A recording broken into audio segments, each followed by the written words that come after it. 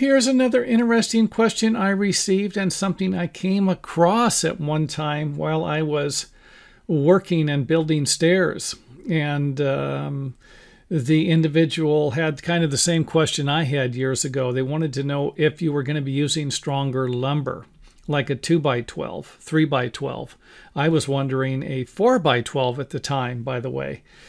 Could the stair nosing project a little further past than the minimum 1.25 inches required? And I remember this used to be 1 3/8 inches. I could have sworn it was, but I could be wrong. 1.25 inches is the maximum according to one of the popular building code books. I will put a reference number to that building code book in the video description box. Now, I don't make the building codes. This is just my opinion.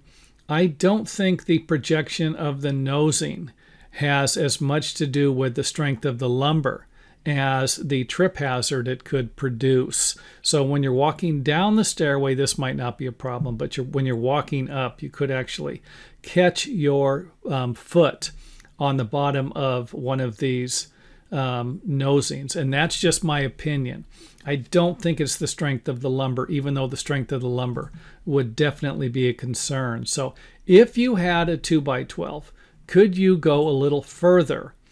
Now keep in mind that you can go further, but this measurement, even though it's 2 inches longer, is not going to provide us with a 13-inch tread depth that the building code is referring to the measurement from the front of the tread above and the front of the tread below with a 90-degree angle, something like this. So this step, if it had a 2-inch overhang, and I know a lot of people think that, hey, I'm going to give myself some more room to walk up and down the stairs, but that's not necessarily the case.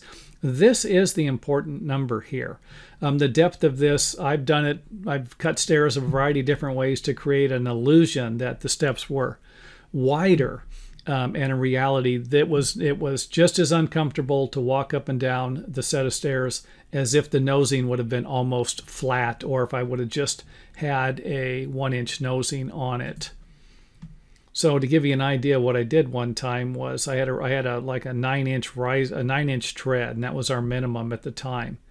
And I gave it a 1-inch overhang, like a 1.25-inch overhang, and a 1-inch undercut. So it really had a steep undercut on. I guess I should say it had the nosing and the undercut. And when you walked up the stairway, it was fine. When you walked down the stairway, it wasn't. Something else I need to point out is that even though you can, or the building code refers to a closed riser, a solid riser, you are going to need to build your stairs. So if you have the overhang, you're going to need to refer to another building code that they have, and that is the fact that you cannot pass a 4-inch round sphere or ball. Let's say a 4-inch round, and in my opinion doesn't make any difference. It's a cube, which you'll see later on in the video here. You're going to need to have a board either at the top or the bottom, some type of a design that is going to prevent the sphere from passing through any section of the stairway, and this includes the handrail system also.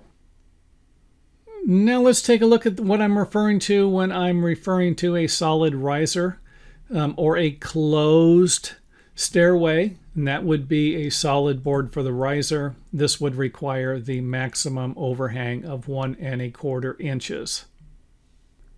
Now this video wouldn't be complete if I didn't throw in the original reason why I think they came up with the this particular building code. And that would be for this type of stairway design where the treads can be moved forward, they can be cut longer. You're going to have the same effect here. If you have the stair tread positioned here with a 2x12 or a 3x12 as you would with a 4x16. 4x16 would just go further into the back here.